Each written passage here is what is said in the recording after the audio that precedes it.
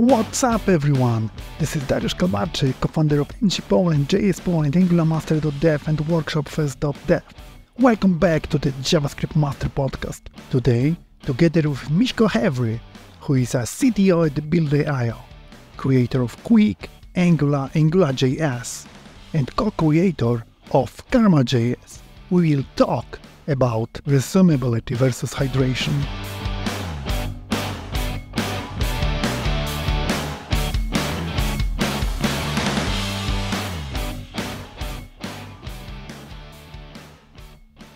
Can you elaborate the difference between resumability versus hydration? Yeah, so the difference between resumability and hydration is a topic that people love to argue over on Twitter endlessly, specifically with me, right? And so a lot of people, their argument goes like this. Hydration is the process of making the application interactive. In your case, you are making the application interactive, and therefore you're doing hydration. End of story. Qwik does hydration, right?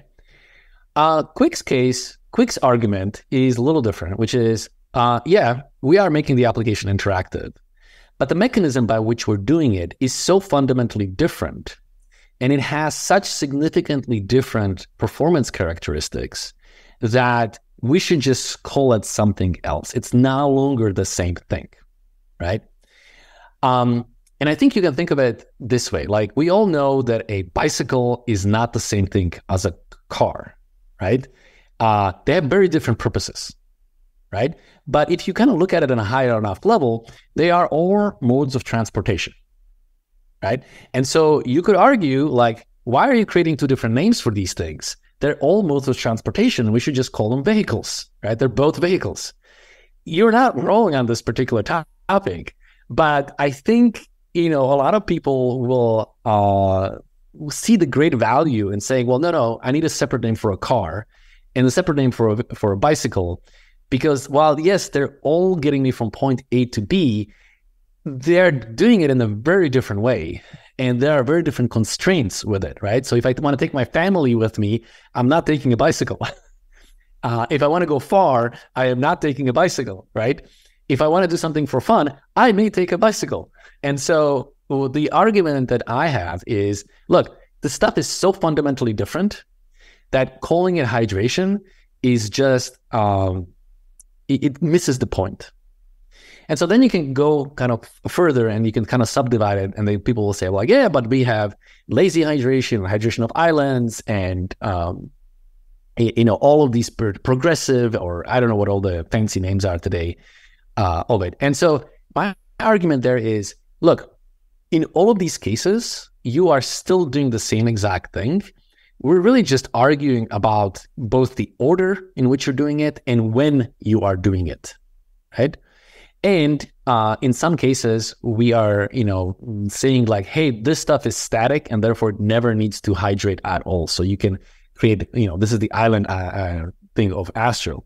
And so you just don't need to do hydration on these components. So we basically have extra knowledge that tells us actually hydration is unnecessary here because we know there is no interactivity.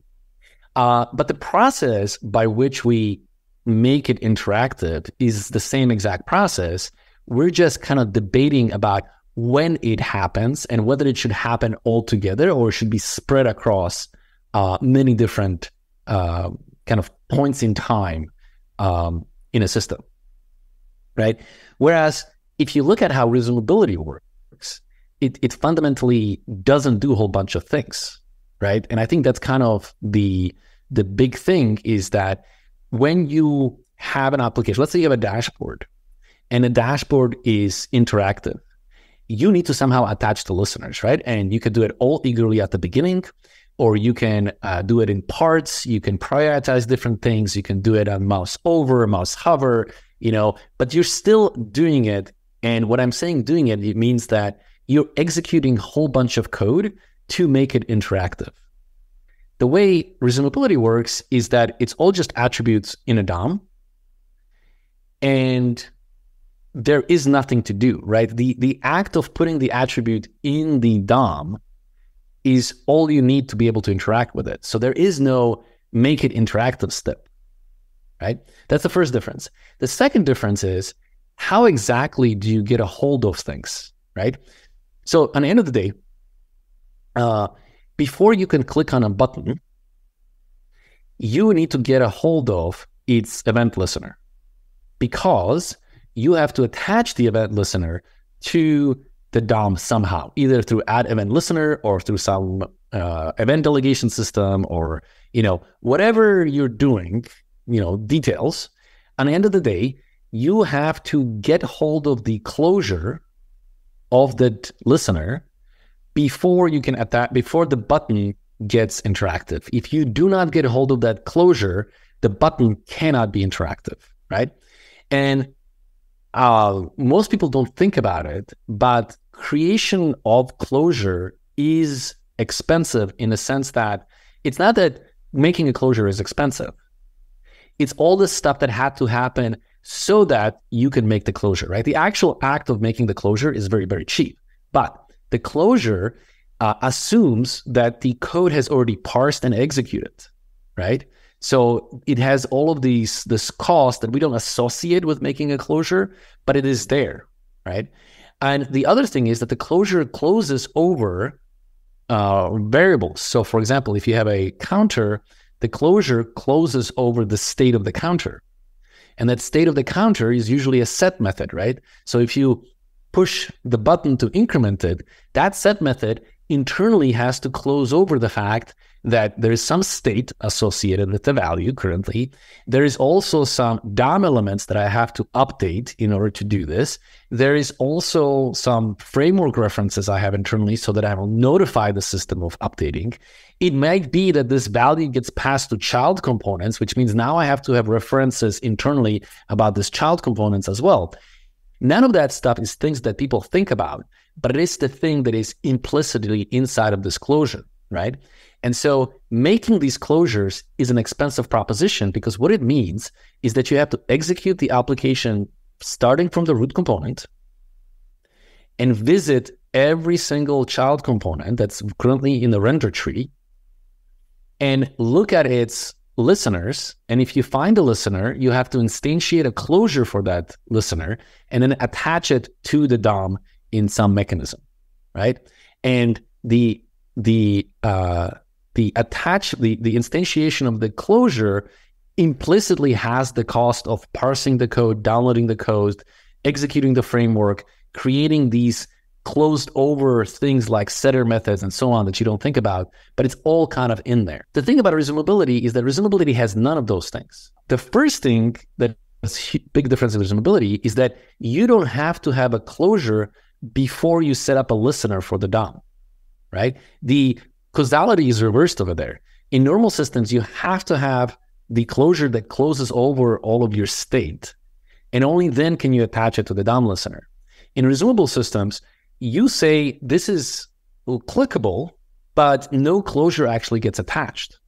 So you can have something that can process your click before any code gets attached. Okay, so that's kind of the first big difference. The causality is different. Like the closure gets created when the click is actually happening, not before. And that's a huge difference, right? Now, it would be extremely expensive. Essentially, it would be as expensive as hydration to create the closures by starting at the root element and visiting everything, right?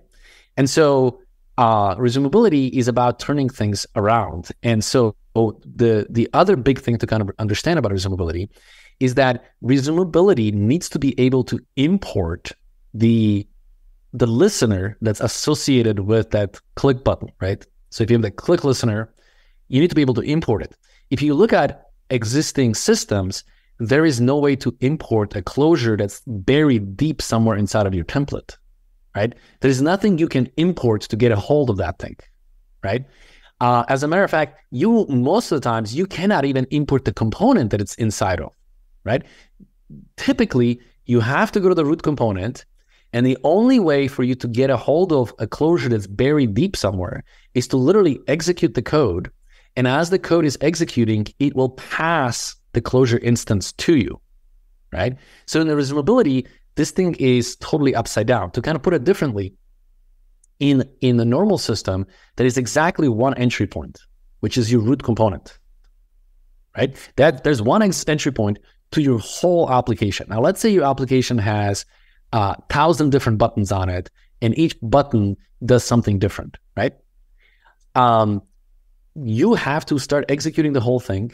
And as you're executing the whole application, you collect these closures, right?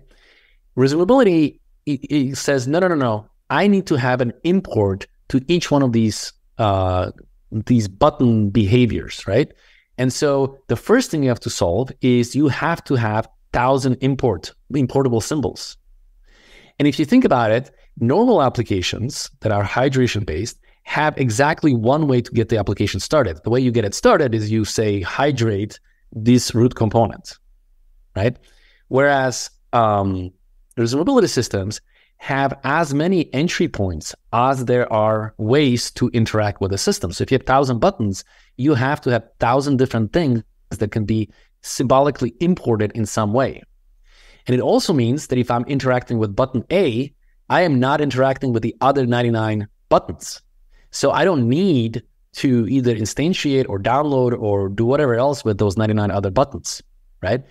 And that's kind of the magic of resumability, is that you have to refactor the code in some other way so that you have these top-level imports. Now, it turns out once you have these top-level imports, you can do all kinds of other things, like you can do lazy loading and speculative fetching and like all this other magic, right?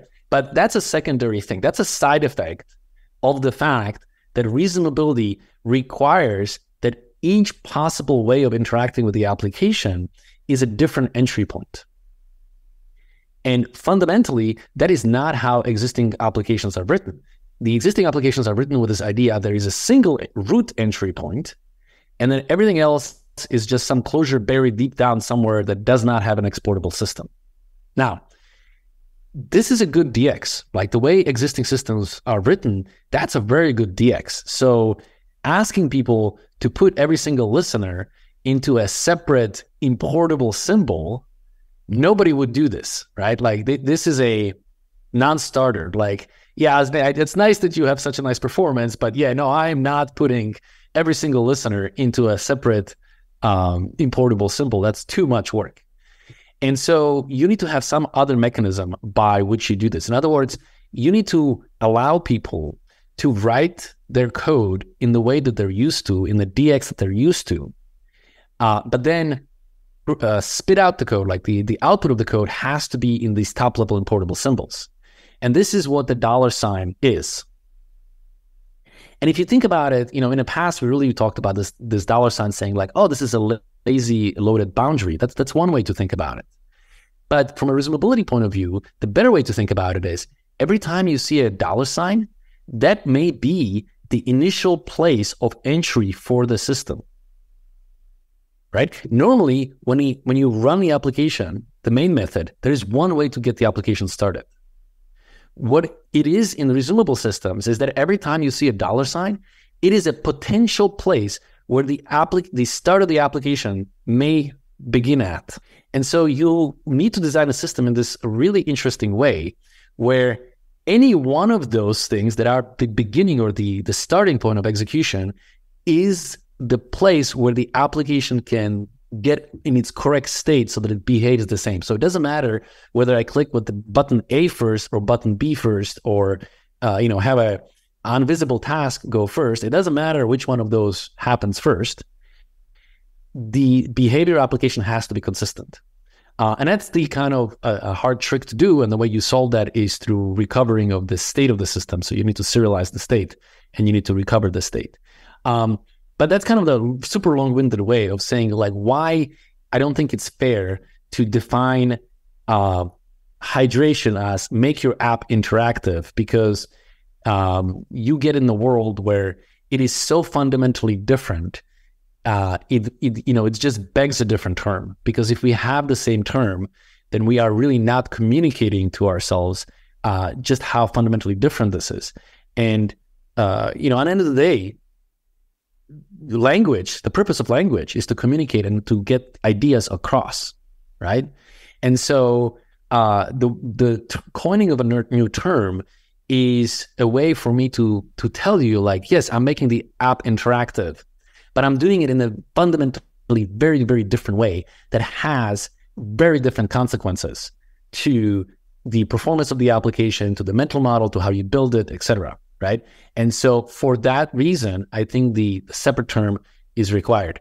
Just like we have a separate word for car and a vehicle, car and a bicycle, and almost nobody ever uses the word vehicle because it's too broad, and like, while technically they're correct, it is not useful.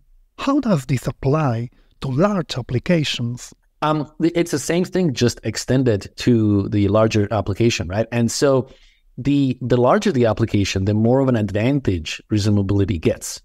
Because if you think about it, if you have a very large application, there is no way that you can run hydration in any reasonable amount of time that, if you do it lazily on click, right? There's just no way that you can do hydration in a way that it wouldn't annoy the user, right?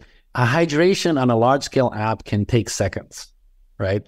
And so it's just not a thing to do. And so this is the reason why everybody fundamentally does hydration eagerly, because you want to pay that cost as soon as possible. But it also means that there is this dead space, right? Like before hydration completes, clicking on stuff, you're just clicking into the void, right? Nobody's listening on the other side because the system doesn't even know if it should listen, right? And so there's this uncanny valley of death where like it looks like the application is up and running.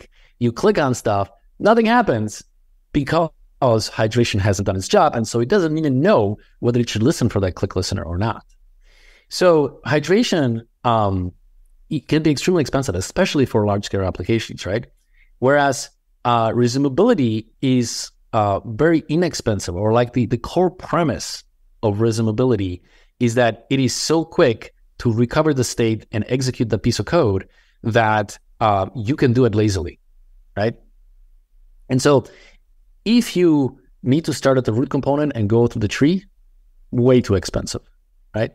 But if you can just import the operation that is sitting behind the button, right? So if there's a add to shopping cart button, if you just import that exact code directly that's associated with that button, well, then it's no big deal. You can just execute it essentially lazily, right? Like you could just get it in there. The only thing you have to make sure is that that piece of code is already sitting in the cache, so you're not paying for the network latency, right? And provided that you can make sure that the code is sitting in the cache, and we have prefetching for that, etc., the retrieval from the cache and then putting it inside of the V8 to execute is extremely cheap. However, there is a cost of deserializing the state, right? The first time you interact with the system, you are deserializing the state of the system. And so that is obviously proportional to just how much state the application has. Qwik is very good about being able to tree shake the unnecessary state of the system. But nevertheless, it's going to be proportional to some degree with the amount of state that has to be deserialized. But it turns out that you need to get your state of the system pretty ridiculously large before JSON.parse becomes a performance bottleneck, right? So the only difference between a first click in a resumable application and a subsequent click on the resumable application is, so if you have two buttons, button A and button B, both require you to, it's a code that has never run before, right? So button A loads its data from the cache, button B loads its function, the JavaScript from the cache. But they have the same exact execution code path, except for the first button had to do an extra step, and the extra step was JSON.parse. So technically, the first time you interact with the system, it is slightly slower as the second time you interact with the system. But JSON.parse is so fast that even on super large data sets of megabytes, we're talking, deeply sub-zero, like maybe 100 milliseconds or something like that, in terms of the cost that is required to get there. And then if you have to send so much data to the client, you might have other problems, but there are ways to kind of break the data into smaller subsets through containers. Advanced topic, we don't have to go through it. But there's basically hacks once your application gets so ridiculously large. But I'm going to argue that if the same exact application was to do hydration, the problem would be magnitudes worse, right? Because if you have so much data that you're sending across and the application is so complicated, then hydration will be, orders of magnitude worse problem than problem of JSON.parse. Because if you think about it, the hydration also has to recover the data somehow, right? So somewhere deep down in the bowels of hydration is also a JSON.parse for the same exact data set, right? So hydration has to do everything resumability does and much, much, much more. So this is why resumability always wins. Like I can't think of a scenario where hydration would have a faster performance than resumability, because in each case, at the bare minimum, hydration does what resumability does. And then on top of that, it does tons of other things. What about running the same code twice? Actually, I should have mentioned this earlier. The other way to kind of look at the difference in hydration and resumability is, let's have a simple component called the counter. And in the counter component, we say console.log render counter, right? And then the counter sets up a state and sets up a button and prints the state, and then the button does the incrementer, right? So as simple as you can possibly imagine. Okay, now when you're pre-rendering the button on a server, you will see the log show up on a screen. We'll say console.log, right? It will say render counter. And then when hydration runs on the client, it again will re-execute the thing. And if you look at the log in the UI, it will say console.log render counter. Now, if you look at the HTML, it will probably say something like current count is whatever. That string current count is going to be duplicated because it's going to be in the HTML, but also it's going to be in JavaScript that is associated with the thing that renders the value, And maybe in addition to counter, let's say it will have a name in there, like direct. And so the direct will be there twice too. It will be once in HTML, and then again, somewhere in a JSON that basically says, oh, by the way, the state of the system contains, this name, and this name is direct, right? So no matter how you slice it, there's this duplication happening where the code executes twice, once on a server, once on a client, and then everything is delivered to you doubly so, once in the form of HTML and once either in the form of JavaScript or in the form of data. And so you have this duplication going on. And so fundamentally, what resumability is about is kind of recognizing that there's all this duplication and we want to get rid of this duplication, right?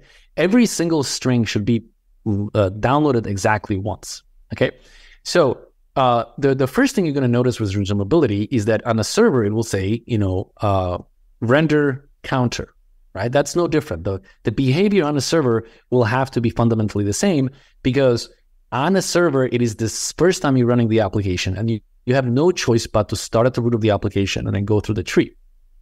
But the thing you're going to notice is that the render counters console log will not appear in the client. And because it will not appear in the client, that's because it never ran on the client. So the first thing you can do now is you can remove that piece of code. You don't longer have to download this, right? So if your bundler is smart enough, the bundler says, if the entry point to my application is the root component, then from the root component, I can eventually get to my counter, and therefore the counter has to be included.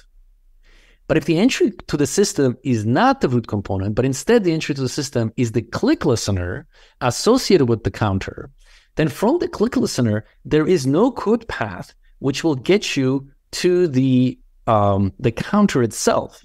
And because of that, the counter doesn't have to be downloaded. So now you have successfully managed to not download the same structure in both the HTML format and then again in whatever the component format you happen to have, right? So you've deduplicated that.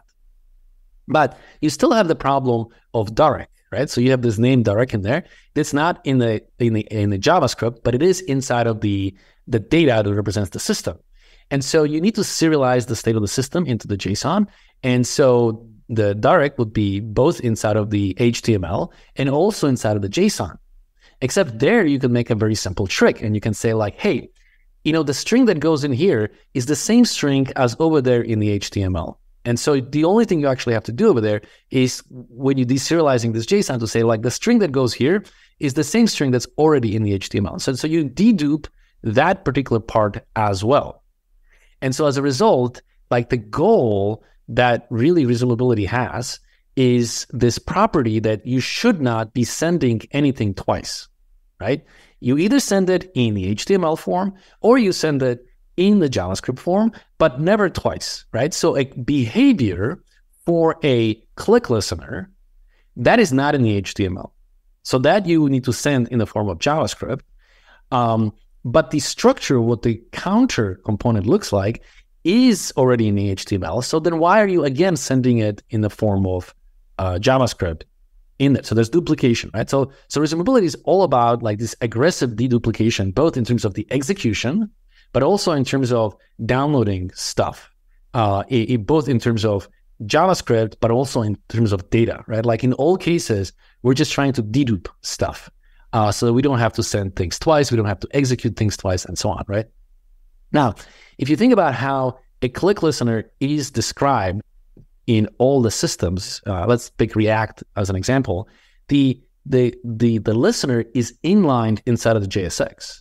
And because it's inline inside of the JSX, there is no way for you to get the listener without getting the whole component, right? So the two are coupled. And this is why Qwik with resumability says, no, you need to put that listener somewhere else. But nobody wants to do that. It's a lot of work. So instead, Qwik provides a special $sign that basically says, this thing here is a potential entry point, and therefore, I want you to do all of the magic that's required to deal with that. The consequence of all this magic is that that piece of code gets pulled out, it gets hoisted into a separate file, and now the bundler is like, oh, you need the thing that increments the code. No code path from the counter leads to the component itself. Component itself can be tree shaken away and thrown away, right? But because things are clumped together in other frameworks, this clumping causes the bundler to kind of not be able to, not send things to you because everything is just too close together and there's just no, the only thing the bundler can do basically is send everything. Miško, thank you so much for today's conversation. Meeting with you is always a great pleasure. There is so much valuable knowledge and positive energy. So see you in less than 2 weeks at the workshops and NG Poland and JS Poland conferences.